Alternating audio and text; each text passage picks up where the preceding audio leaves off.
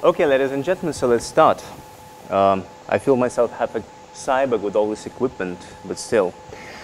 So we are going to deliver the 5th lecture of the course, and the topic is experiment in classical science of modern age. So here we have some principal questions concerning these 4 aspects of the very beginning and the development of modern age and modern age philosophy and the science of modern age. So first of all, we are going to coin in the principal theoretical propositions, let me say, concerning 2 mainstreams that were delivering during the 17th century. And the main persons here are, of course, Francis Bacon and René Descartes.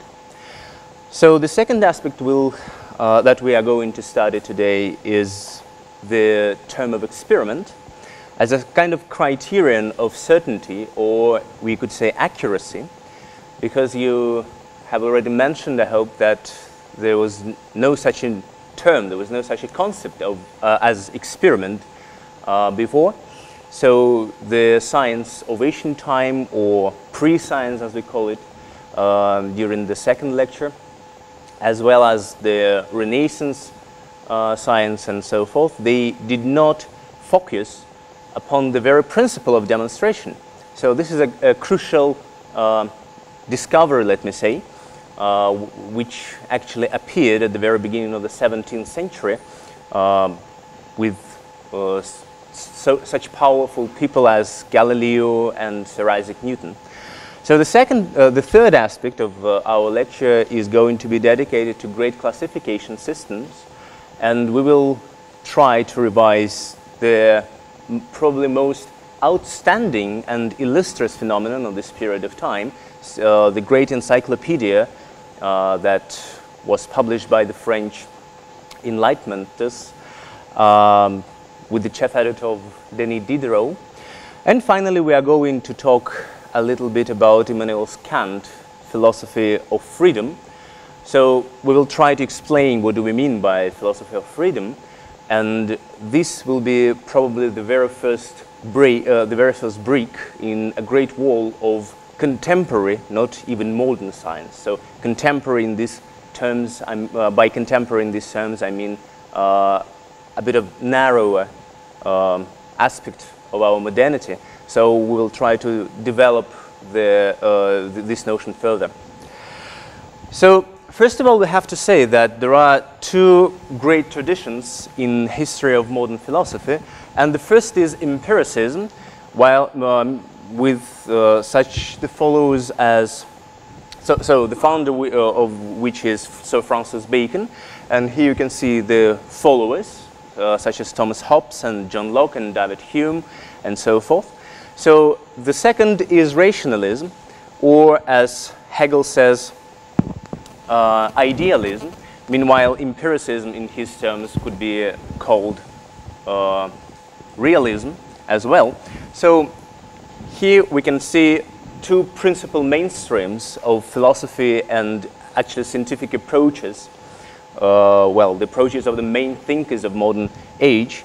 And we also have to take into strong consideration the very ideas of these movements. So when we speak about empiricism, the idea is that any knowledge is based on empirical data and deduced from them. So when we speak about rationalism or idealism, again in terms of Hegel, we mean that any knowledge is based on reason and deduced from it.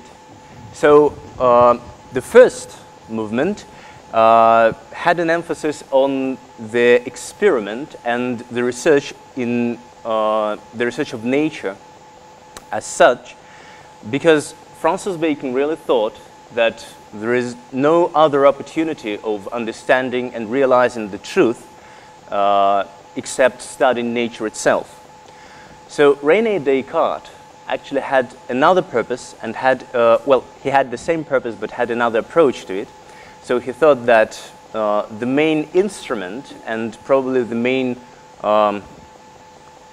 possibility of studying truth is realizing how do we think, how do the human beings understand these or that phenomena, And that is why one of the crucial terms of the rationalism is the reduction to our own reason.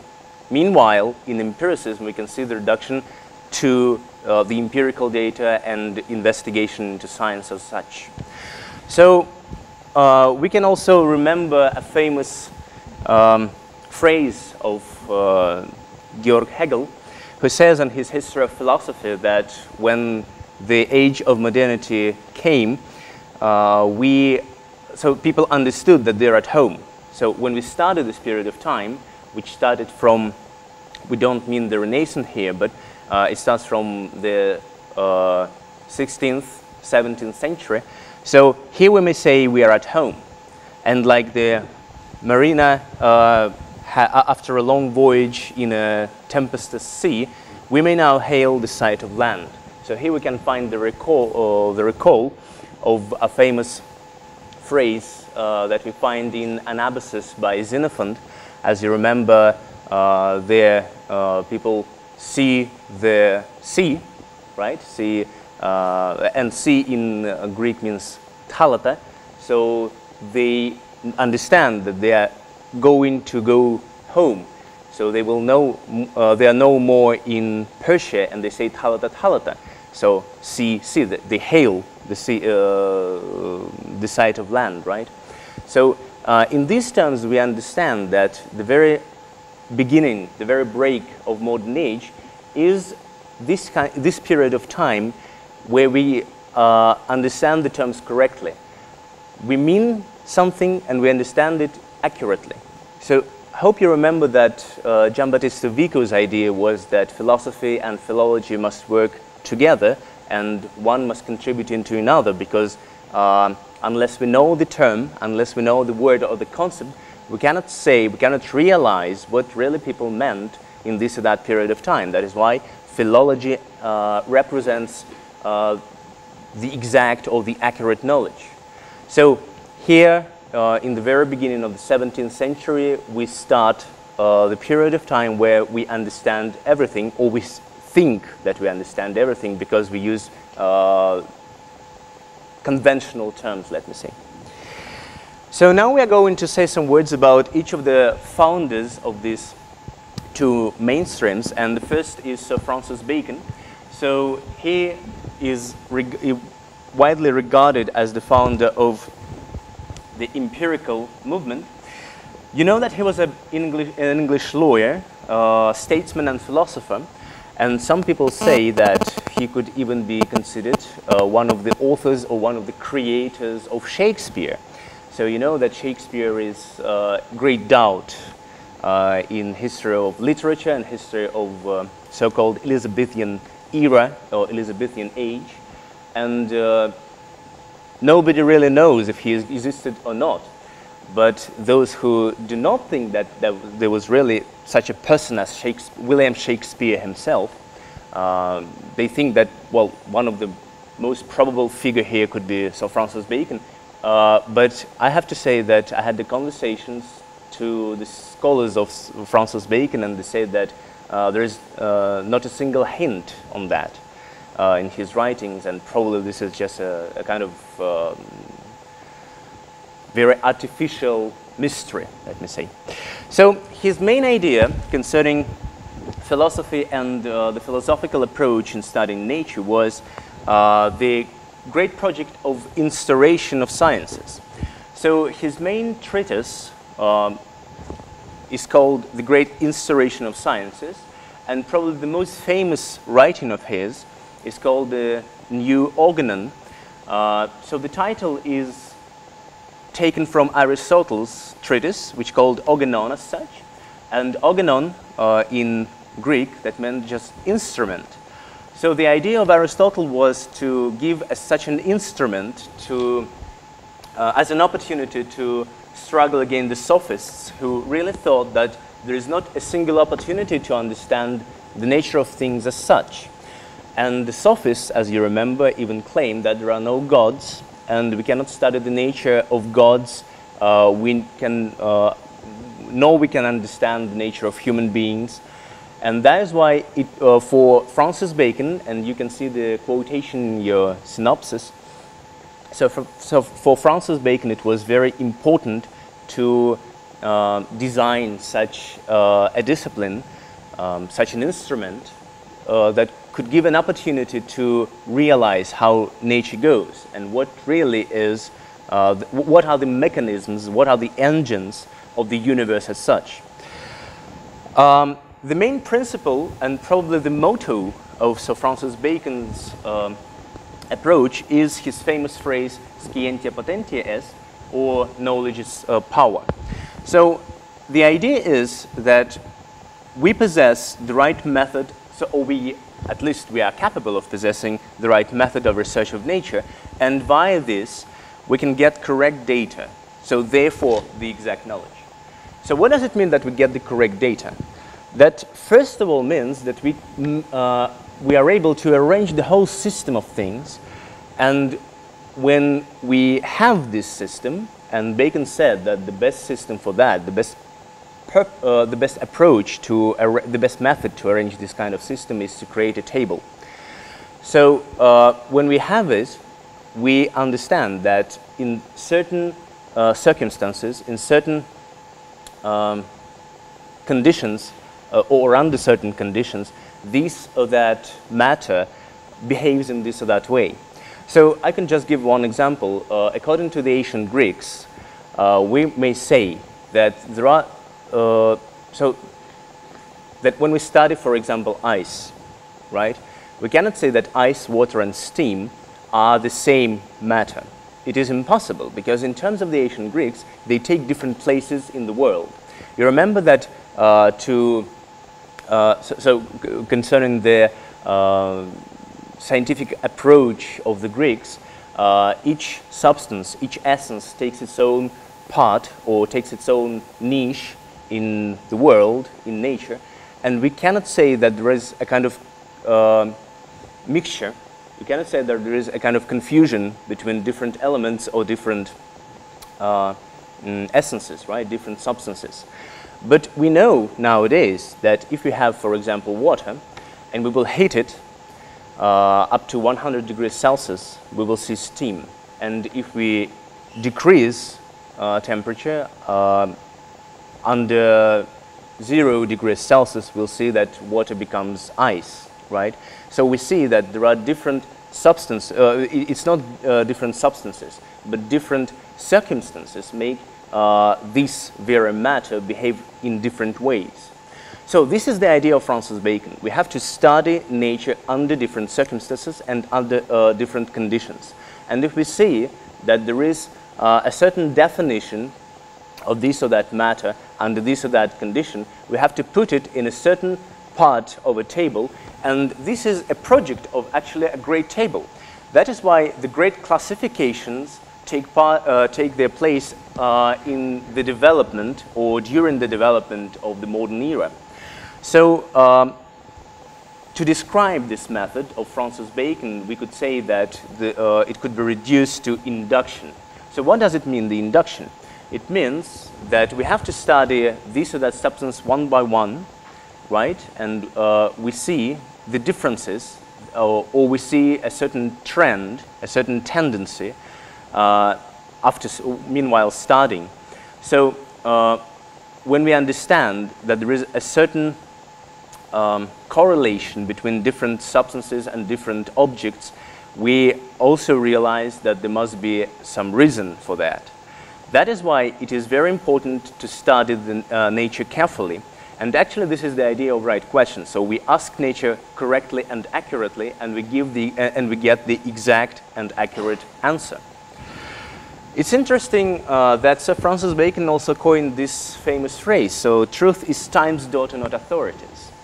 Of course, you remember that Aristotle had been reigning for quite a long time in history of science and history of philosophy. And if we have just a glance at the medieval philosophy or history of medieval science and thought, we could see that Aristotle was the greatest authority ever. So even Thomas Aquinas was under great Aristotle's influence, and his system of world was really elaborated with great so many aspects of his system of the world were really influenced by Aristotle. So Bacon was probably the first, one of the first people who started the struggle against authorities, and with his idea to create the whole system of things. Of course, we can remember Pietro Pomponazzi, a famous Italian philosopher, neo-Aristotelist, but he was just the person who started this struggle. So Francis Bacon is also regarded as the first philosopher who started writing, who started to write, sorry, in his native language. So most of his treatises we may read in English. And this is also very interesting because from this period of time, from the very beginning of modern time, we see the tendency of expressing the scientific ideas in natural languages, not the Latin language as such. However, of course, there were many people who continued this tradition of Latin as language of science. Well, among them we could name the famous philosopher Leibnitz, about whom we will speak a little bit further. So the next person we have to study here is René Descartes, as the founder of rationalism or idealism, as I have already mentioned. Sorry for misspelling, but still. And, well, René Descartes is famous for his mathematical project as well as philosophical project. So he was very well educated, and he was brought up at the Jesuit college at La Flèche, so that was in France. He was very enthusiastic about contemporary science and contemporary philosophy.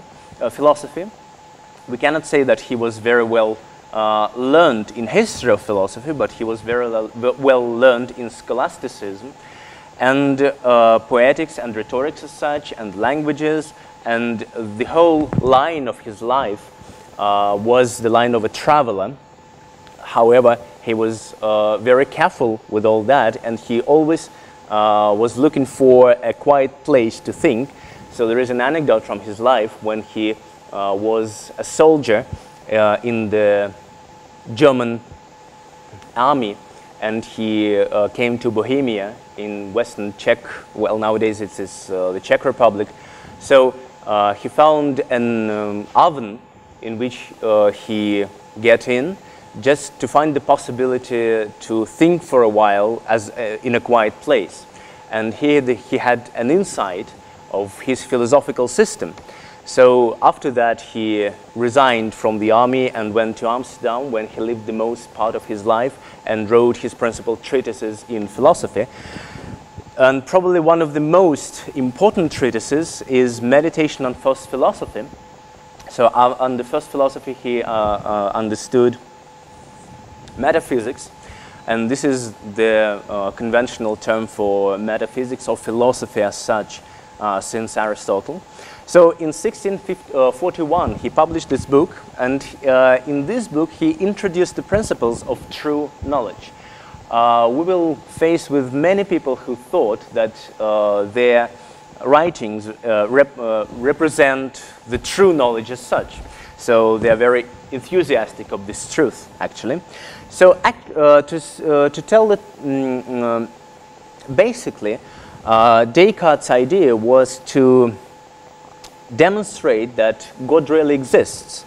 And this, so one part of the investigators and the scholars think that this is just at the possibility to avoid any difficulties from the part of the Catholic Church on his treatise. So other scholars think that he was really a great believer, and this purpose was really his.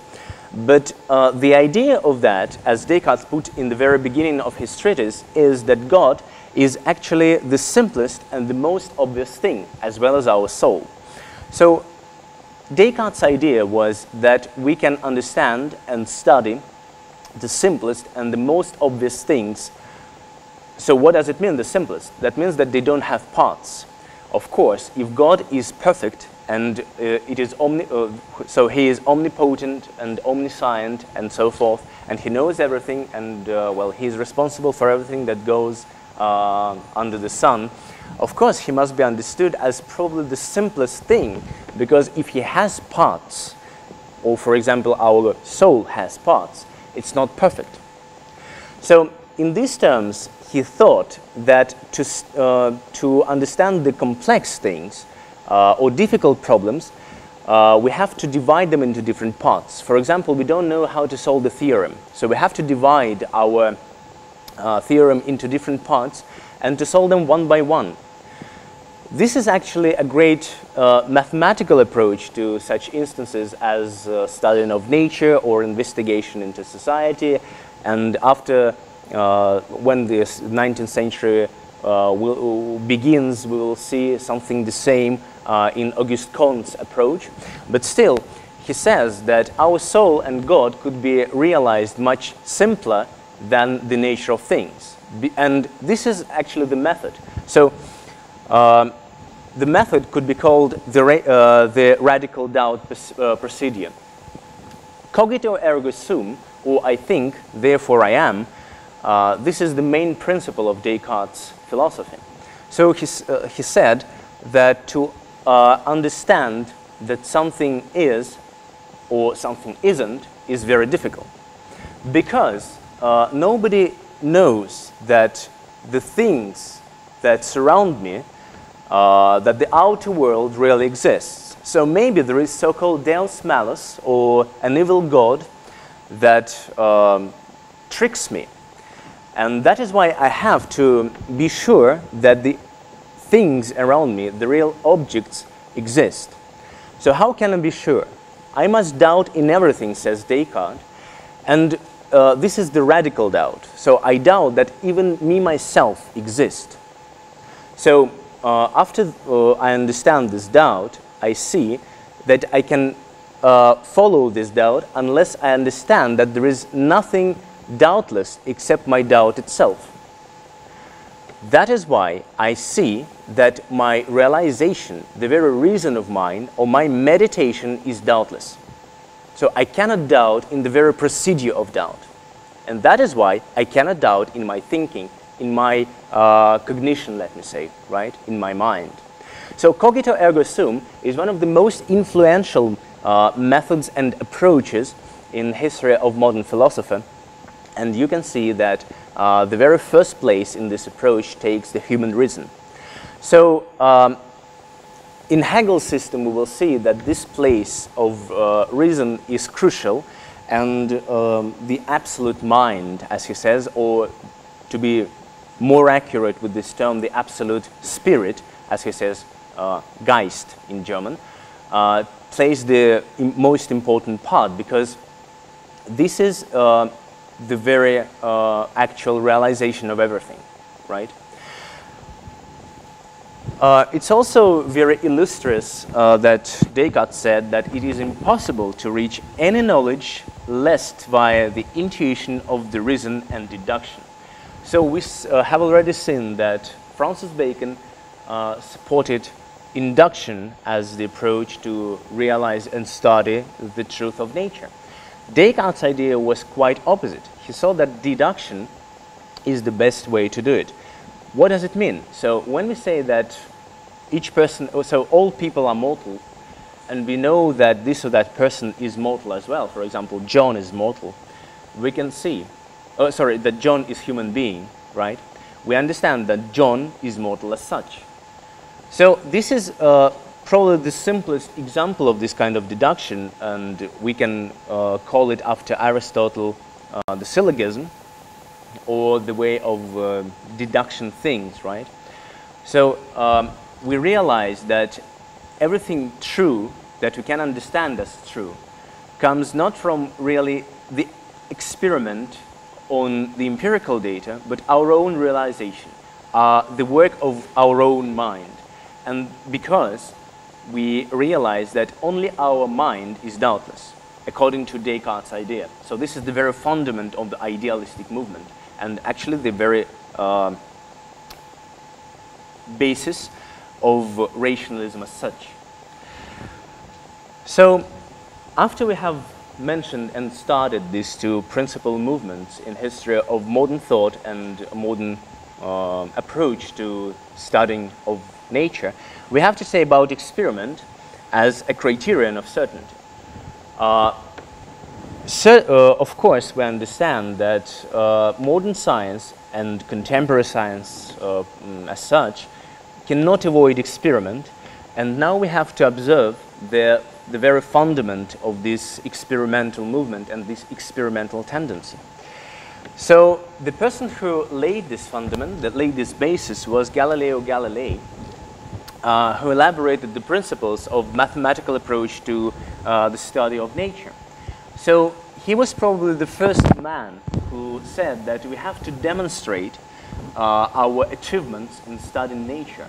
And unless this demonstration is presented, we cannot say that we really know anything or not.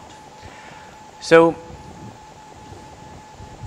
among his achievements, we can mention that he was first who used telescope to observe celestial objects and phenomena, and that happened in 1709. So in 1732, he published his dialogue concerning the two chief world systems, and you understand that these two chief world systems are the one of Ptolemy and the one of Copernicus. So Galileo was an ardent proponent of Copernicus' system. So in this treatise, in this writing, he tried to expound his observations, and he was the first person who really got the sketches of what he saw through the telescope. So this is an interesting principle. I see, therefore I know. Unless I don't see, I cannot say that I'm sure in my conclusions, in the very nature of my understanding of things, in the very nature of my science. So I need to have very accurate instruments that really give me an opportunity to explain my observations correctly and exactly. And if it is possible, I have to publish my achievements, and it principally must be the thing that I have to share with all people, right? So Galileo, in these terms, Galileo is also widely regarded as the founder of modern Italian language, classical Italian literature, because he also started to write in his native language as Francis Bacon. He also invented pendulum and studied inertia in and the free fall of bodies. He also elaborated the principles of classical mechanics, and his phrase that made him really influential in terms of history of science is that there is a book of nature. Of course, it is created by God, and there is no doubt in that, but still, the book of nature is written in the language of mathematics. If it is written in mathematical language, that means that there is an opportunity for human beings to read it. So if somebody knows this language, there is no problem to read this, right? The letters of this alphabet, as Galileo says, are triangles, circles, and other geometrical shapes. So if we know this language, if we know the alphabet, of course, after certain practice, we will see that there are no principal mysteries in how the whole universe or nature as such exists. So in Francis Bacon's writing, we may meet such an interesting metaphor as the clock watch. So the clockwork, sorry. The person has created the clock, right? And if we don't know how it works, we can only understand that, so what time is it, right? We can just watch the clock and see that this is 6:30, for example. But if we know how it works, we can intervene in the mechanism, and we can just improve it, or we can see that something goes wrong or something goes right. So mechanic, or the person who knows how something works, is a crucial metaphor for the whole age of classical rationality. And this is very important because unless we don't know how it works, we cannot understand the nature of this or that phenomenon. So the observation is actually the principal thing that we can start our, from which we can start our study of nature. And if you remember, in the second lecture we said about Hippocrates, whose principle was observation, and whose principle was noli nocere, so do not make harm, right? So it's interesting to make this correlation, to notice this correlation, as when Hegel, in his great book of Paideia, says that probably ancient medicine, ancient Greek medicine, is the very threshold of modern science. Not ancient physics, not ancient mathematics, not ancient philosophy, but ancient medicine. Because the main demand of ancient medicine was observation and realization of how this or that process goes, right? So the interesting quotation from famous German poet Johann Goethe is that Galileo died in the year when Isaac Newton was born. So this is the celebration of Christmas of our modernity. It's quite interesting, really, that Sir Isaac Newton was really born in the year when Galileo died. And as Galileo was the founder of classical mechanics, Isaac Newton was a great follower of his, and the person who developed the very idea of modern physics. So he is the founder of the whole field of physics as such. So what is he also famous for? Sir Isaac Newton, and here you can see him depicted by famous British author and painter as well, Mr. William Blake. So this is Newton depicted as the great architect. You remember probably the famous Masonic metaphor that there is no certain God, for example, as Allah or Jesus Christ or Jehovah, but there is the great impersonal architect who creates the whole system of the world. So here's Sir Isaac Newton as the great architect of the whole world. And it's interesting also that on the basement of his monument in Cambridge, it's written that Sir Isaac Newton really understood the whole nature of things, and he made a great privilege for the whole world with his existence, right? So Sir Isaac Newton started at Cambridge, and then he taught there.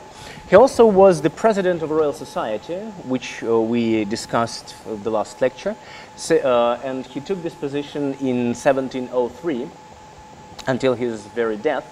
He was also the person who watched the right procedure of how to make the coins and how to make money under the King of England.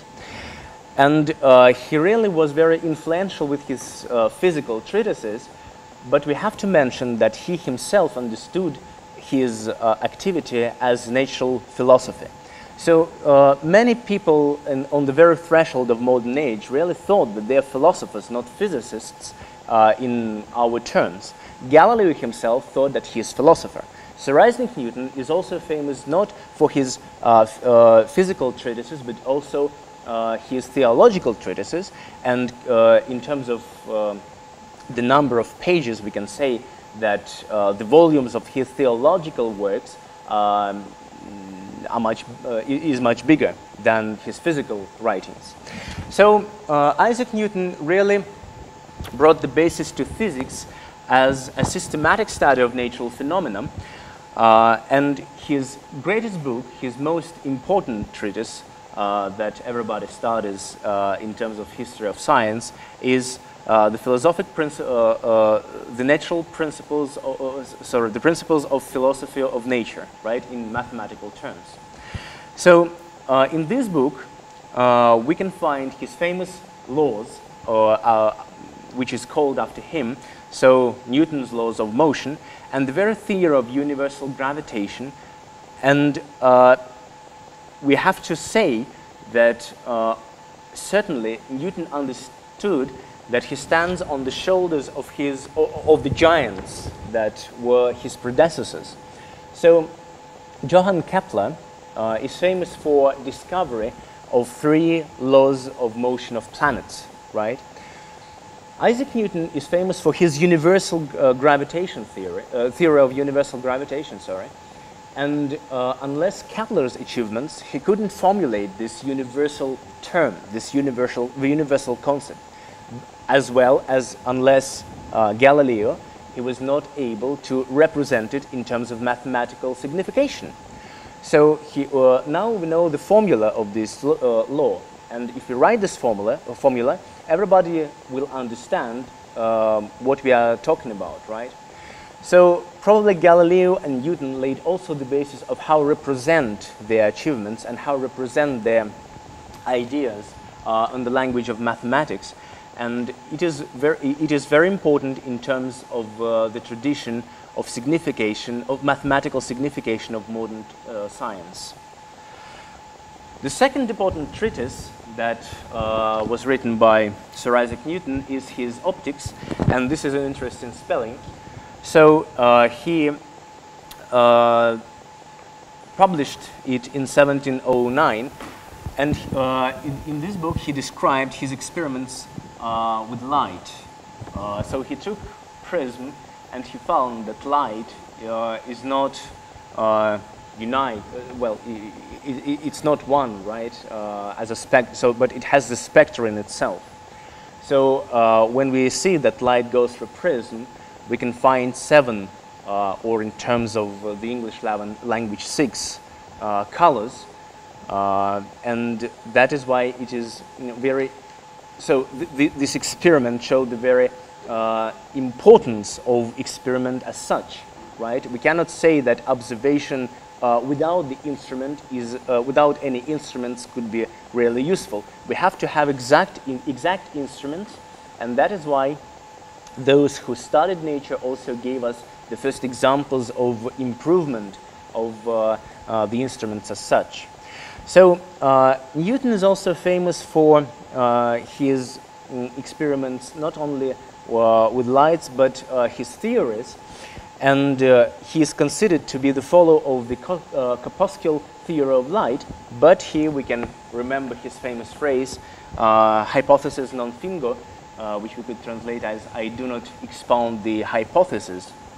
So actually the scholars say that Isaac Newton could be regarded anybody, and it is not very important for himself as a figure, but not the person who really created the hypothesis. So if this or that fact is not based upon observation and exact experiment, we cannot say a single word about Sir Isaac Newton's influence on that, right? So on the one hand, we have a very influential tradition of hypothetical and reasoning. So we have to coin in hypothesis and then see how it could be approved by certain demonstration under these or that conditions. On the other hand, we understand that the very experiment gives the basis of our understanding of this or that fact and truth as such. So after Isaac Newton and in the time of his life, we will find different people who really develop this idea and try to join these two approaches of realizing how nature goes. So among those who followed Sir Isaac Newton, we have to remember a famous contemporary of his, Mr. Robert Boyle, who was an Irishman, and he was famous for experimental work on gas and air. So he concluded that air consists of tiny particles, so that is why it can be pressed.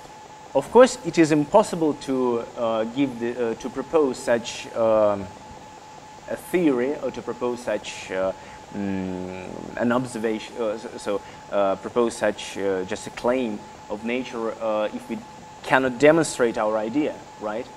And Robert Boyle was one of those who started delivering his works with the whole laboratories as we understand this term nowadays. So he had people who helped him, and among the most famous people who was his collaborators, we can remember Mr. Robert Hooke. So he wrote a famous book which called in Greek Micrographia. So that means the description of very tiny things. And he also is famous for improving the construction of microscope. We have to remember how actually microscope appeared. So the Dutch merchants are famous, were very well known sellers of fabric. And here you can see the picture of flea. And that was the very problem. So fabric, usually people sell fabric full of fleas. And in order to escape from this problem, to find the fleas as such, they used such prisms as we could see the proto-microscopes or pre-microscopes. And this was very imperfect. So they just they could see only just the hints, not the very fleas, right? And that is why Robert Hooke, in terms of his observation and experimental activity, had to improve the very construction of microscope, which gave him an opportunity to draw such tiny objects as fleas, for example. But the golden era of microscopes starts not from Robert Hooke as such, but a very enthusiastic investigator of the small world, Mr. Antoine van Leeuwenhoek, who was actually probably the first who used the improved microscope of Hooke, and we have not to confuse these two figures together. So he started to use the improved version of microscope in his investigation, and this is how it worked. So actually, here we have the construction of microscope as such. The person so the person observed in this tiny hole, and we needed the flame as the very source of light. So here is the needle upon which we put the very tiny object. And if it is flea, for example, it must be dead, of course, not to jump away and run away from that, right? And after this observation, so while this observation, and here are just tiny particles in blood that Leeuwenhoek saw. After this observation, we have to depict it in our notebooks and then publish. So it's very interesting what were the objects that Leeuwenhoek started. First of all, there were such tiny objects as fleas and lice, of course. Then Leeuwenhoek studied humans' sperm and humans' blood. So he was the first who depicted the very blood and spermatozoids as such. And after this great investigational work, after this observation, he published his pictures and sent them to the Royal Society in London. After that, they had to examine his observation, but how was that possible? So the president and the fellows of the Royal Society ordered the same microscope of the same construction from the same person who created the one for Leeuwenhoek. And when they got this object, each of them just came to microscope and saw the same thing. After they saw the same thing and they compared those with what Leeuwenhoek depicted in his notebooks, he signed that they are really sure that the very picture and what they saw are the one thing, right? So they saw the same. So this is actually probably the first example of so-called peer reviewing as we have in modern journals nowadays, right? And it's also very important to notice that those people who take part in this kind of examination were not only scientists as such, but they were always donators. So those people who gave money to support the Royal Society, because those who took part in Royal Society, even the president, had a very small pension from himself. In French, well, comparing, for example, to French Academy of Science, the situation was completely different. So the next person whom we have to mention, who elaborated and well, who continued and developed this scientific approach, this approach of observation of chemistry in the field of chemistry, was the priest Joseph Priestley. So this is an interesting rhyme with his activity and his surname. And he's famous for discovery of oxygen. He didn't realize what really he discovered, and he was the proponent of a famous theory of phlogiston. So he called the substance he discovered dephlogistoned air. He really thought that there is such an element that helps the flame to burn. You know that phlogiston was the quantum essence, let me say, right? The fifth essence that the contemporary chemists thought helps supports fire as such. And we really, so the person who disproved such a theory was Antoine Lavoisier, the French chemist and the founder of modern chemistry. So he demonstrated that Joseph Priestley discovered the new element, not the variation of phlogiston or air or anything like that. So according to a famous principle of Occam's razor, we have to say that Lavoisier tried not to multiplicate the essences without necessity.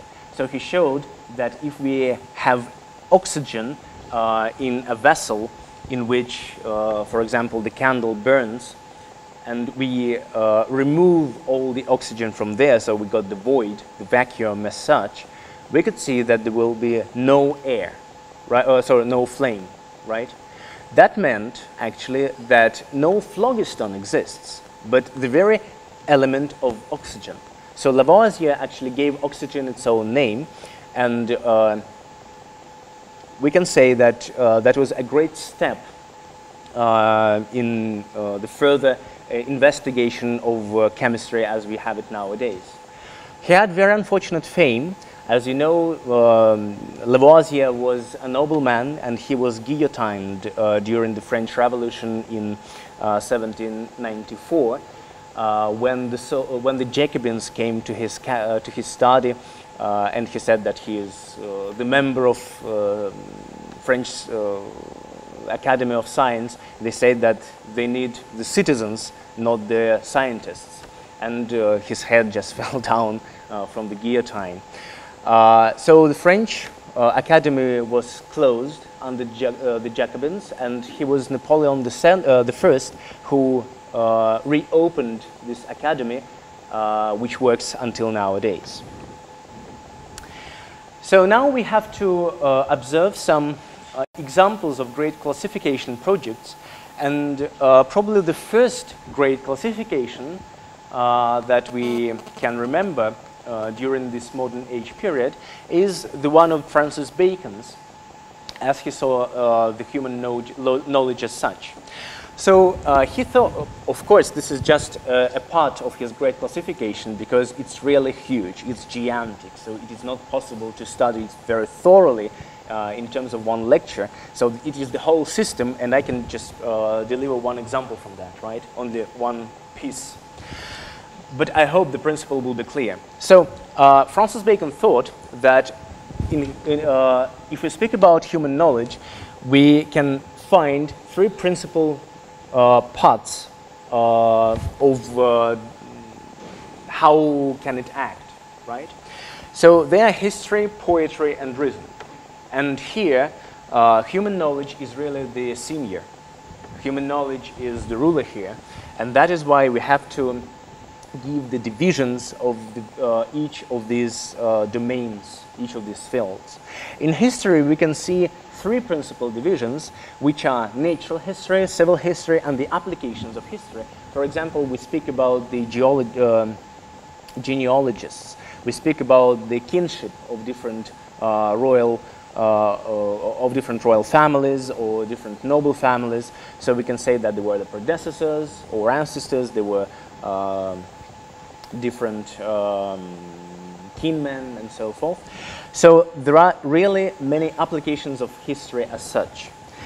Meanwhile, the natural history could be either epic, and it concerns the events, or inductive. So we study different phenomena one by one, right?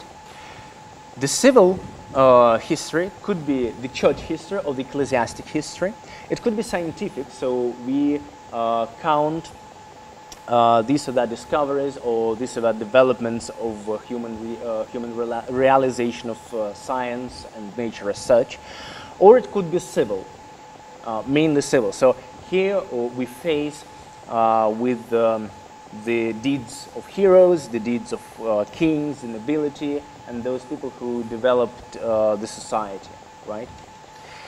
Among poetry, we have also three dimensions, which are epic poetry, dramatic poetry, and parabolic poetry. So what is parabolic poetry? This is the poetry of metaphors. When we try, for example, in the myths, we try to give the comparisons. When we say that, I don't know, the dawn could be compared to Eris, and Eris we mean as a god of dawn and so forth, right? So this is a certain parabola or metaphor, we could say. And it is quite influential because Sir Francis Bacon is also famous for his book on wisdom of the ancients, where he tried to explain the myths of ancient Greece in terms of his inductive philosophy. When we speak about reason, we have to mention that there are two main movements here, the movement of theology and the movement of philosophy. So among philosophy and theology we will not mention because, well, it's really complex and very obscure, so this is not our cup of tea, let us say. So concerning philosophy, it could be also twofold. The first is natural philosophy and first philosophy as such, and you remember we had the same term in Descartes' treatise, so that meant metaphysics or philosophy as we understand it nowadays. So the study of the reasons, the study of the causes, right? So if we focus on natural philosophy and first philosophy, so we continue to get our focus narrower and narrower, so you see the logic, right? We can say that in natural philosophy we can have three principal criteria. The first is mathematical, the second is theoretical, and the third is practical. If we study the mathematical approach to nature philosophy, for instance, we can remember Galileo's attempts. We can mention the pure mathematical philosophy, mathematical natural philosophy, and mixed. So pure is the domain where we study the mathematics as such, and the mixed is when we try to apply the mathematical approaches to the understanding of empirical data. So we try to describe, for example, the miscellaneous empirical data with formula in terms of mathematical projects and so forth, right? When we speak about theoretical natural philosophy, we also can see two domains, the one of which is physics and the second is metaphysics.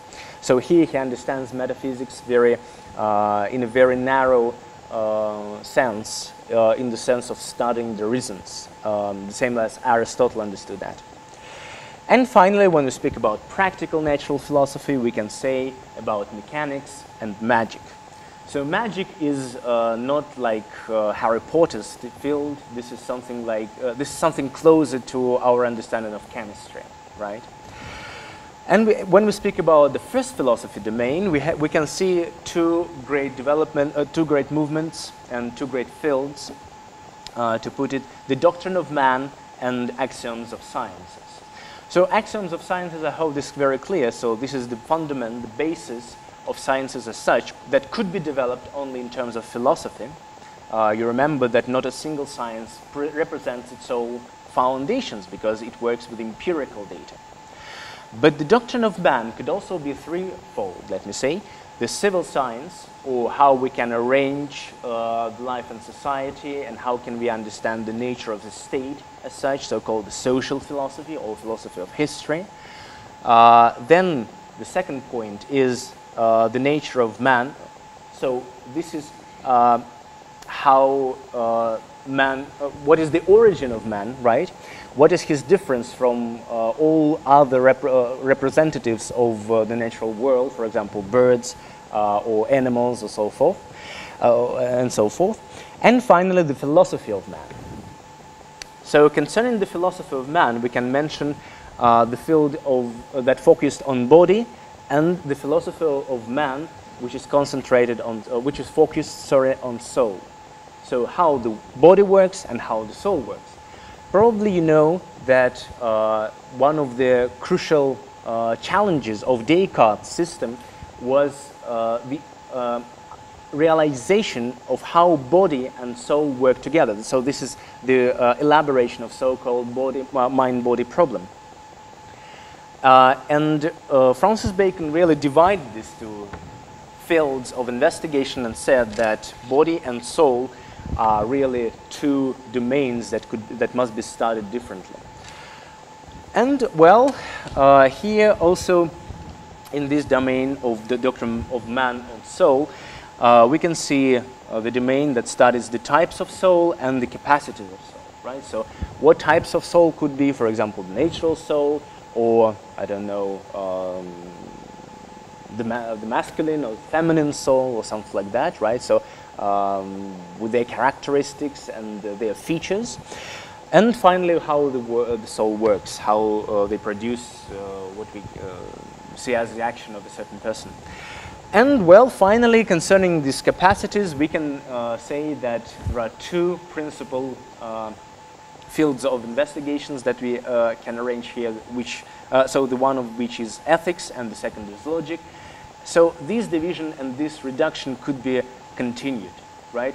We can only try, we only try to show the very principle of this division, right? So this is how Francis Bacon tried to classify and arrange the miscellaneous and very various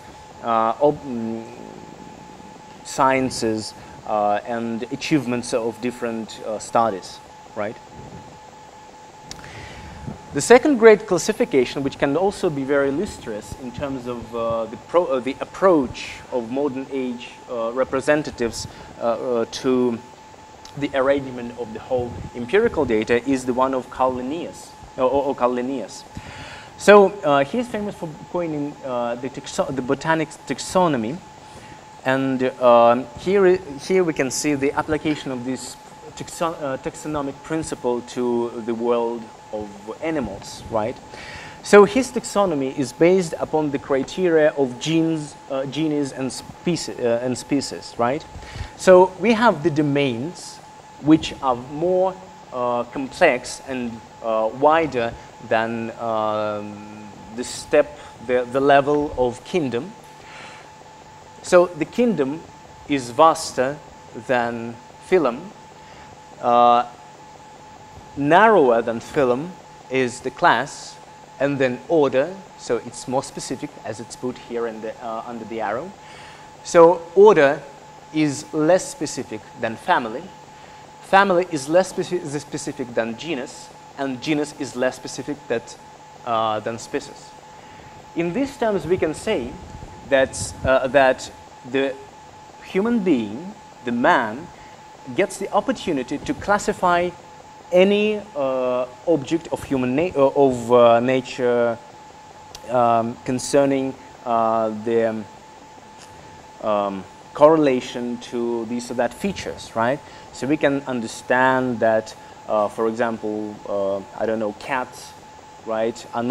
Cats are not different from lions or tigers or pumas and so forth, but cats are just the cousins of lions, the cousins, right, of pumas and so forth, of different cat-like things, cat-like animals. So in these terms, we are like the new Adams, let me say. So you remember that according to biblical myth, Adam was the one who gave names to animals and plants, right? Carl Linnaeus' nickname was the Northern Adam because he gave this opportunity, he elaborated this classification of how we can name these or that objects concerning a certain principle. So this is a twofold achievement. On the one hand, we as the scholars, we as the scientists are able to give the names to any objects in the world. On the other hand, we are also the objects that are represented in the world, and we also could be classified in terms of this project. You know that people, the human beings, are the cousins to apes, right? So we are the primates, as they say, and this is actually the name of Carl Linnaeus. He meant that, so he coined these terms by the analogy. So we are the princes of the whole natural world, right? The next example of such a great classification is the doctrine of Gottfried Wilhelm Leibniz. He was a famous mathematician and physicist. He was also a very influential philosopher who really founded the philosophy of the academic style of philosophizing in the home German-speaking world. And he is well known for his monadology, which is based upon the very principle of sufficient reason. So what does it mean? You remember that there are three principal laws in Aristotle's logic. So Leibniz elaborated the fourth principle, and he said that we cannot say that something exists except we have the sufficient reason for this, or for such an existence. So if there is no existence, there is no reason that something exists, we cannot find anything like that in nature, and that is why we do not have to speak about the hypothetical existence of this or that thing. So we must always mean that this or that object, this or that phenomenon in the whole world takes its own place, and it is represented as a certain autonomous atom in comparison to the physical field. So this atom was called by Leibniz a monad, and the very doctrine of monads, or monadology, as he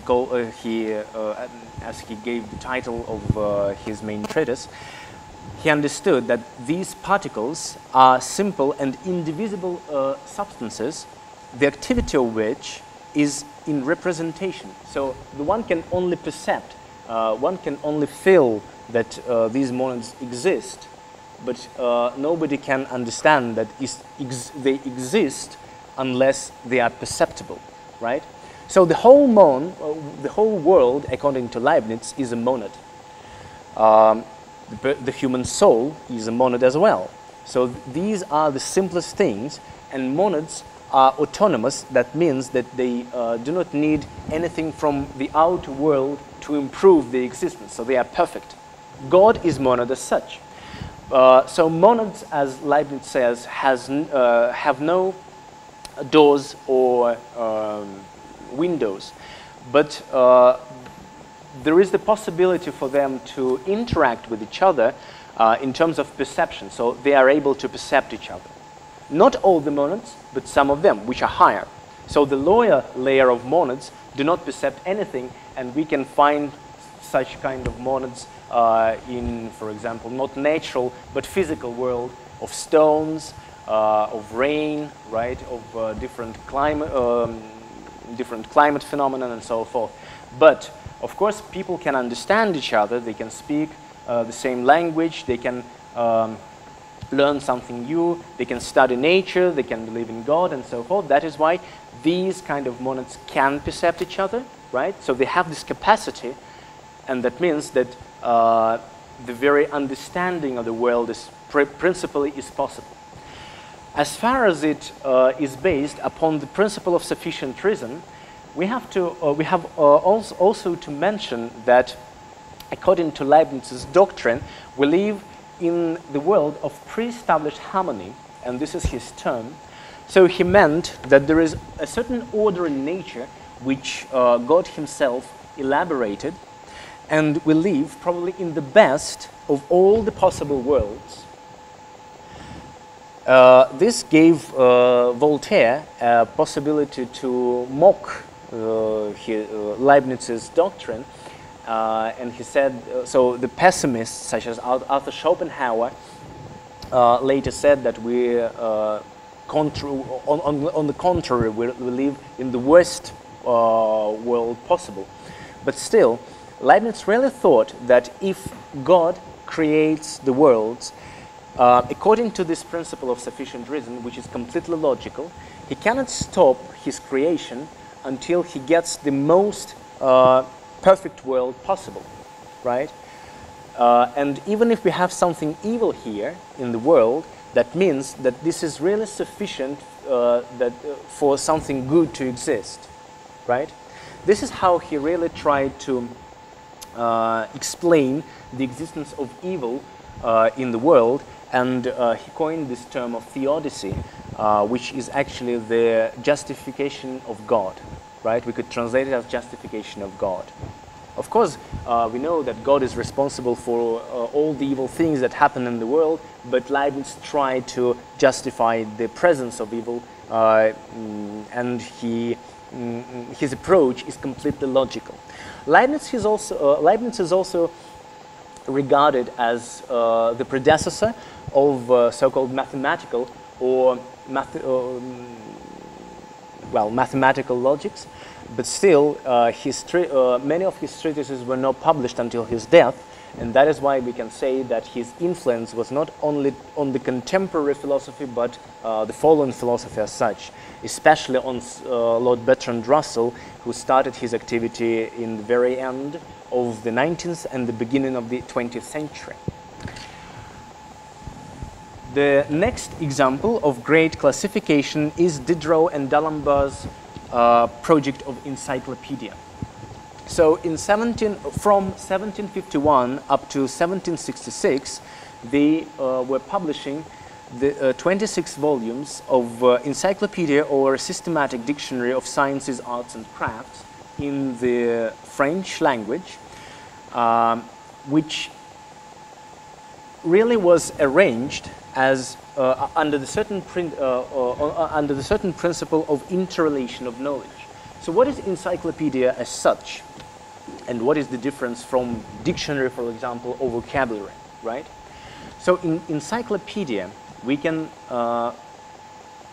okay, let us just take Wikipedia as the example, right? So when we read Wikipedia, we know that there are certain links that gives the opportunity to correlate, to connect different articles, right? So if we click this link, we can get to another article, yeah? For example, we read about Denis Diderot, and then we see, okay, he was one of his contributors was Jean-Léron d'Alembert. So we don't know this man. We click on the name and we get to another article, right? So we do not need to get out from this source. We can find all the information inside this source. That is why this is the encyclopedia, or in terms, well, if we translate this Greek word exactly, we will see that this is this circle education, right? So education in circle way, in kukla paideia. So kuklos means circle and paideia means education or upbringing. So in these terms, Diderot and D'Alembert wanted to show, the main intention actually was to show that all the sciences and crafts and arts as well are interrelated with one another, And if we have the achievements in sciences, we must have the achievements in crafts and arts. And this is a kind of novelty because the previous attempts to give this kind of dictionary was just the descriptions. For example, we can recall famous dictionary of Pierre Boyle, where he just gave the articles as the descriptions of the activity of this or that philosopher or this or that school of philosophy. Of course, that demanded a great staff, of contributors, and among them we can remember the best representatives of the Age of Enlightenment, among whom we can recall Mr. Condillac and Jean-Jacques Rousseau and Helvetius and de Montesquieu, Voltaire as an inspiration, a very enthusiastic contributor, and of course a famous economist Turgot and many other people, right? So Denis Diderot actually was the editor-in-chief from the very first volume up to the very last volume, and he also examined the maps and the diagrams and different schemes in the very last volumes because he wanted to give the best project possible in terms of this intention we have already described. So the idea of encyclopedia was rather influential, and we can see that many philosophers and scientists of the modern era and postmodern era tried to elaborate such a system of knowledge in terms of which each object could be related with another one, right? Concerning a certain principle of arrangement, the very system. A good example of such an intention is Hegel's system of absolute idealism. We are not going to study it very thoroughly, but to continue just the idea of encyclopedia, we have to recall his idea because he also thought that he creates a certain encyclopedia of philosophical sciences. So principally his idea could be reduced to the following. So he thought that it is thought or idea or spirit, or which is usually translated into English as mind, which develops not only in our minds, not in our heads, but also in nature as such and in the sciences as such, and the very crafts and philosophy and arts.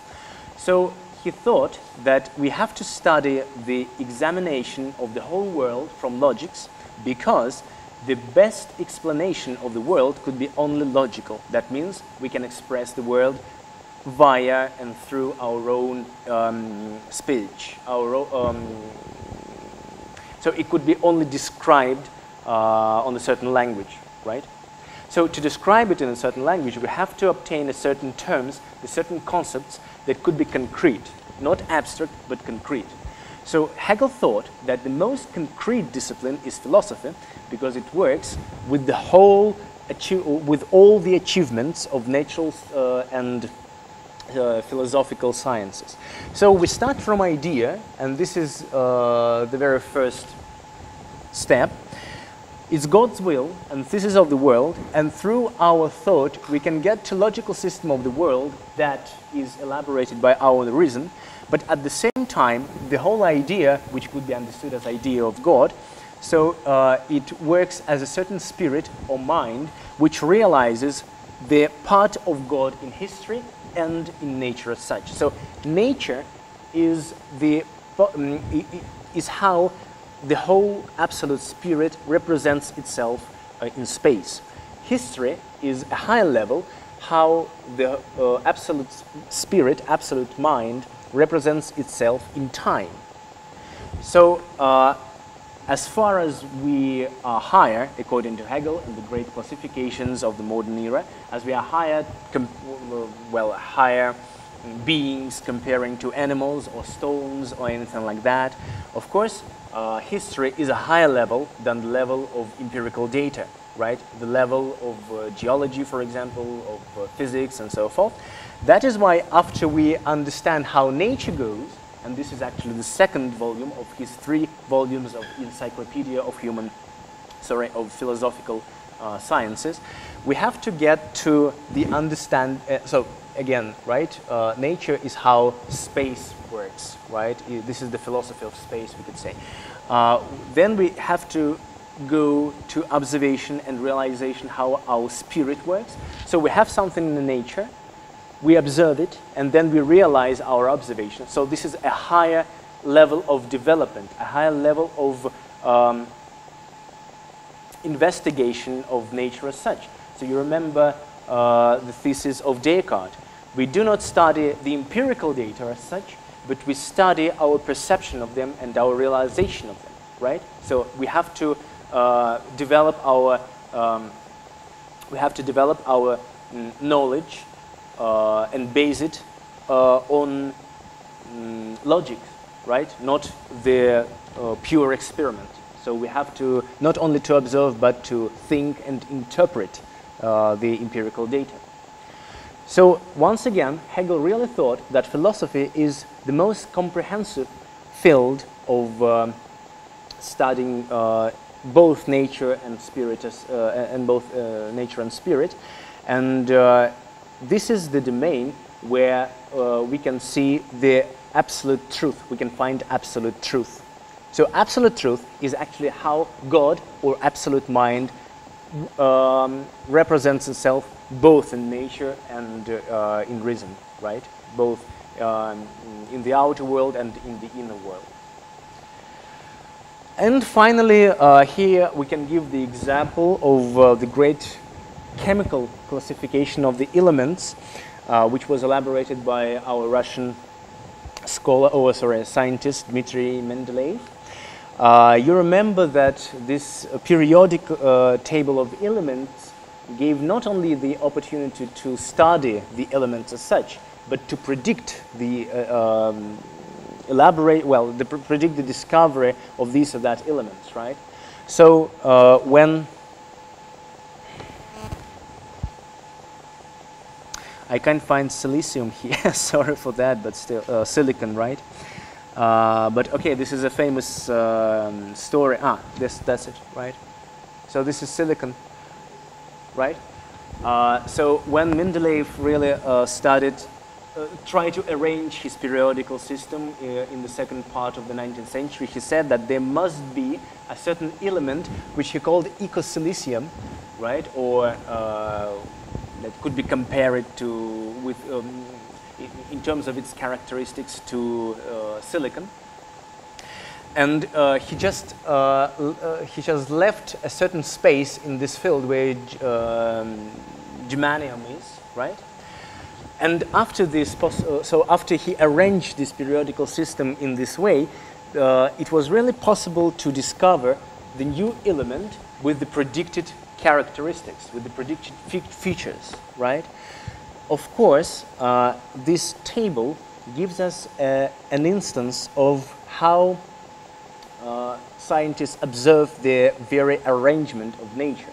So everything in nature is interrelated, and we can arrange everything according to our investigation, observation, and interpretation of empirical facts, right? That is why we say that classical science, and we're speaking about the foundation and development of classical science as such. So the classical science really means that we have to interpret the empirical data and arrange it in a certain system. You see that this certain system is actually faceless. I mean, we do not need any subject to say that this is objective, right? So subject doesn't take any important part in this kind of system. So we say that it is objective because we arrange and systematize many objects and many phenomena, but we as subject do not intervene in the process.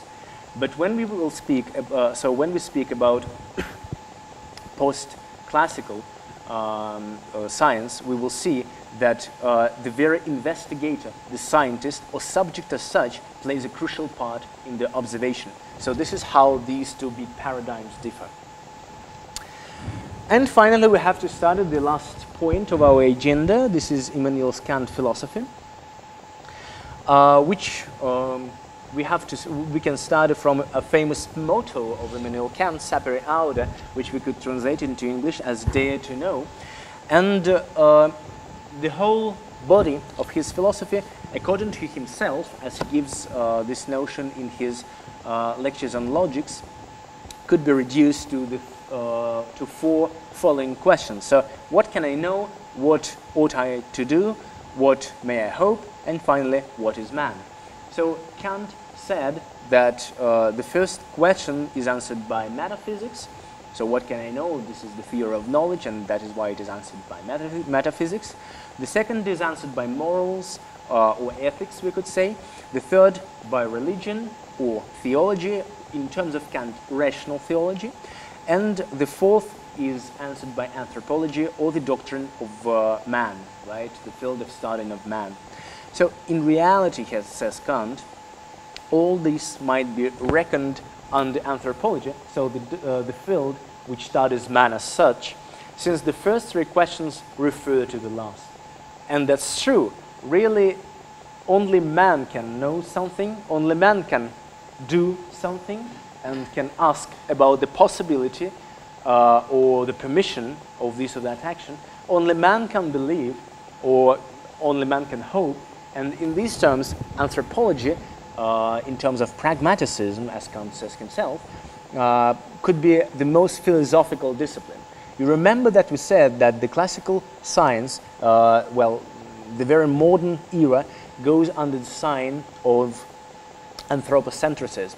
So Kant was, could be called probably the most influential anthropocentricists in terms of modern philosophy and the very approach to philosophical investigation.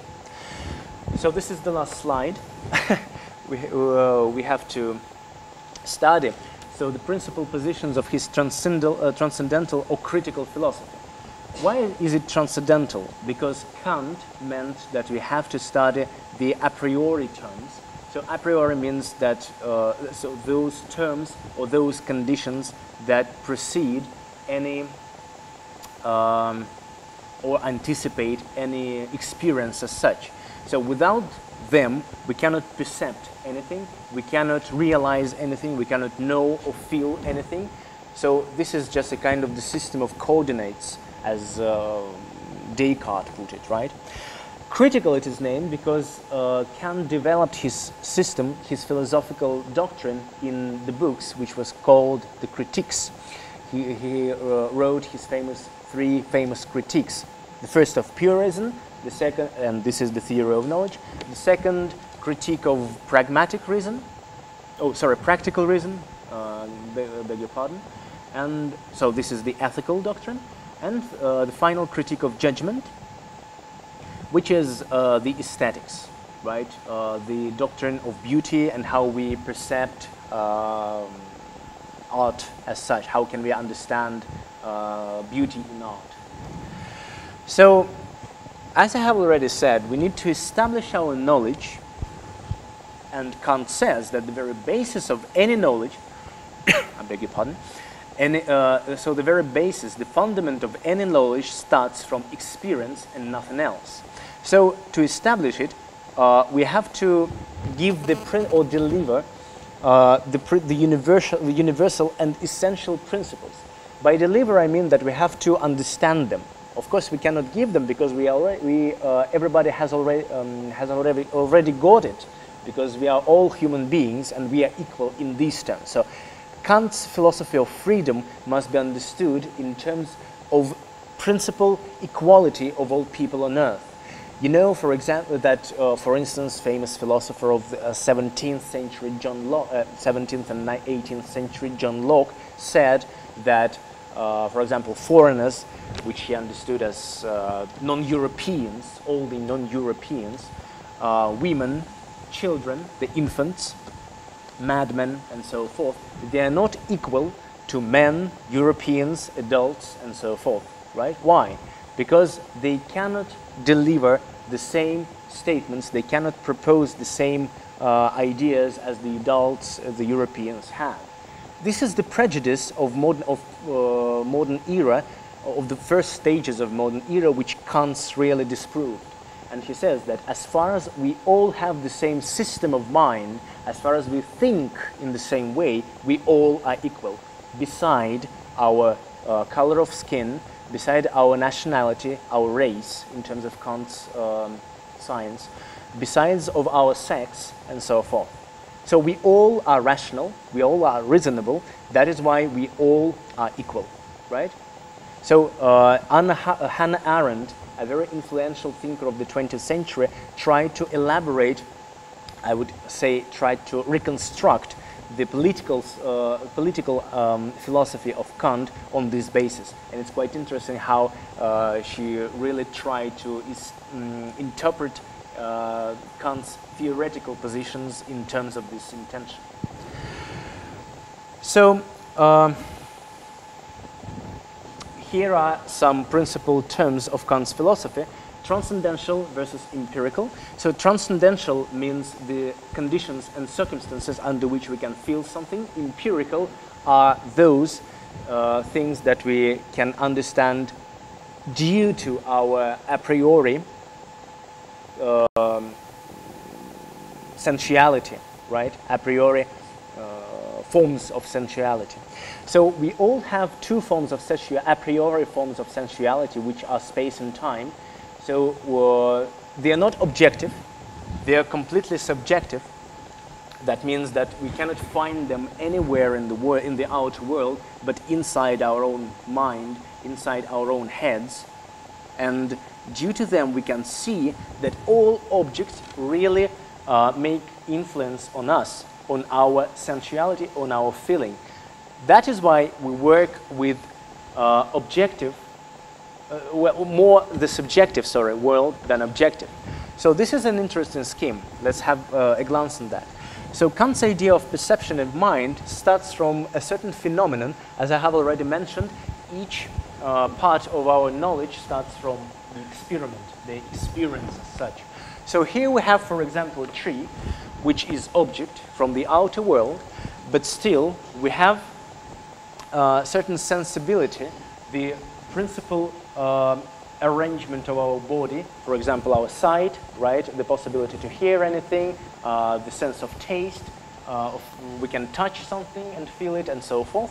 So our sensibility is this instrument which perceives the object. For example, I can see the tree, right? That means that light goes in the way that tree reflects in my eyes, and the very reflection of that goes into my mind, into my brain.